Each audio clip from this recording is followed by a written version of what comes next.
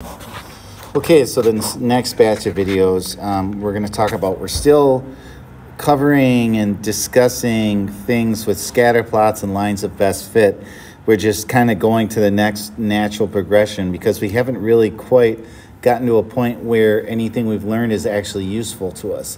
And these three topics we're going to do today are actually probably more real-life applications that you would expect, like if you actually use something like this in a job or something like that.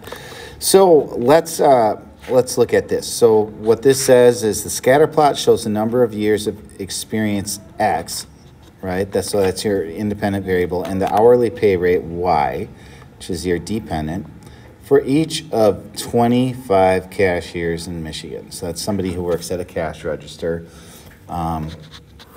and tallies up things and then takes money from people.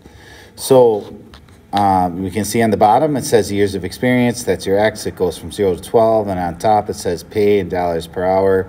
It goes from 0 to 20.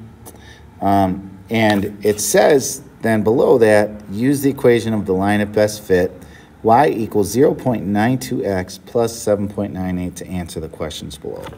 Give exact answers, not rounded approximations. So the first question is, what is the predicted hourly rate for a cashier with 7 years of experience? So what you want to do is you want to go on the x-axis, and you would look at that, right? And you would follow that up, and we can see it's going to be like 14 something or so an hour, right? So what we're going to do is, instead of doing that and kind of guessing at it, you know, it's an educated guess, but sort of guessing, we are going to use this equation, this y equals 0.92x plus 7.98 to give us the answer. And so y is the pay in dollars per hour. That's what we want to figure out. And x is going to be the years. And it tells us how many years we want to put in. We want to put in 7 years. So let's pull up our calculator here. And so what we have is we have 0.92, all right? And then times, and then we're going to put in our number, 7.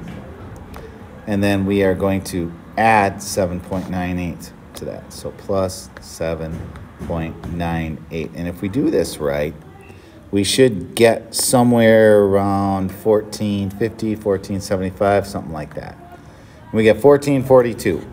So, and if you look at the graph and where the blue line meets with 7, that's pretty close to where it is, all right? So let's put that in, 1442. $14.42, all right, nice. Next one, what is the predicted hourly pay rate for a cashier who doesn't have any experience? This is actually a lot easier than it looks, because even though that blue line doesn't extend all the way to the side, the left side, which is the y-axis, we can use the equation. So if you have no experience, that means x is 0. So you would have 0.92, and I'm just going to write this so you'll see how silly this is, right?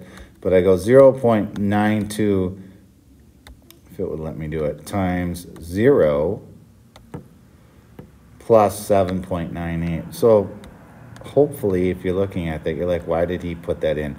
0 times anything is 0. So pretty much you can just cross out the x term when you get asked about something where your x coordinate is 0, right? So let's put that in. So 798. So that is, incidentally, our y-intercept, right? And then it says, for an increase of 1 year of experience, what is the predicted increase in the hourly pay rate? Well, all you got to do is look at the equation, and you can see that for every year you're multiplying it by 0.92. So that 0.92, like after 1 year you go up 92 cents. After another year you go up another 92 cents. So that's your answer. So it's all kind of right there in the equation. So 92 cents, right? So it'll let me put it in here. 0.92. All right, that would be the proper way. You want to put that 0 and the decimal in there, and then let's check. So that is how that topic works. hopefully that's helpful to you, and good luck with this.